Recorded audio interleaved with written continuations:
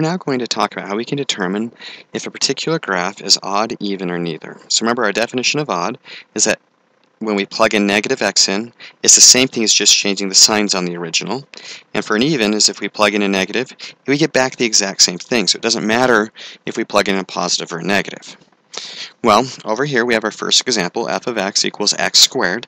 And this is a great example of an even function because notice it's symmetric over the y-axis. We can prove this by plugging in a negative x into the function, which means wherever I see an x, I replace it with a negative x. And when I square the parentheses of minus x, that just gives me an x squared, which is the original f of x. And again, f of minus x equals f of x. So this is an even function. Well, we also have another one, g of x equals x cubed.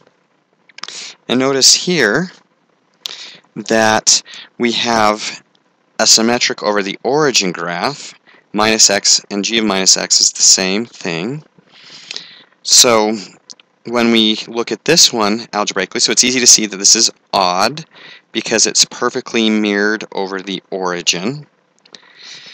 But algebraically, if we do g of minus x, that's going to be equal to minus x cubed, which when we raise a negative to an odd power, it retains the negative, minus x cubed, which is minus x cubed, which is minus g of x. So g of minus x is equal to minus g of x. So again, this proves that it is odd.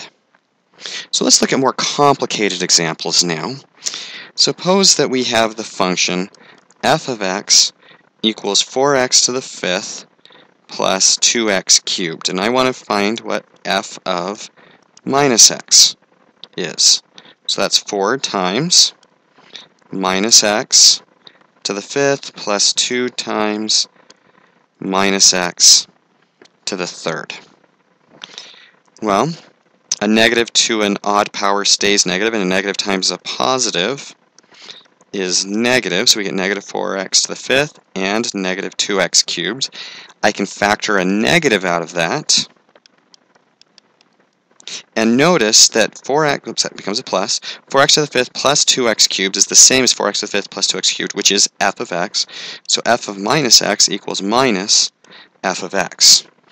Now, if you're paying careful enough attention, you'll notice that our graph, or our function, only had odd powers. That's important. But this is an odd function, and it only has odd powers. A follow-on example, suppose that g of x is equal to 3x to the fourth minus 5x squared. And again, we want to know what g of minus x is.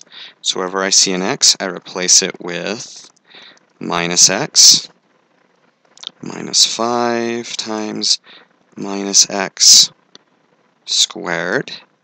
So g of minus x equals, when I raise a negative to an even power, it becomes positive, so it retains its same sign. Notice this is exactly the same as this, so g of minus x equals g of x, which makes this an even function because the negative sign change doesn't change the sign of the original. And we have our even function. And notice again that this even function had only even powers in it. So the last one we're going to look at, f of x equals 2x plus 1. So f of minus x equals 2 times minus x plus 1. So f of minus x is minus 2x plus 1. This isn't exactly the same, so it's not even. If I factor out a negative, I get 2x minus 1, and this isn't the same, so it's not odd, making this neither even or odd.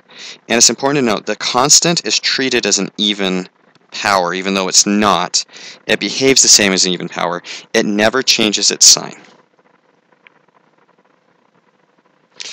And so that's how we can tell odds, evens, or neithers, as we look at their powers, we plug in a negative x, and we see whether it's the same or whether every sign is changed.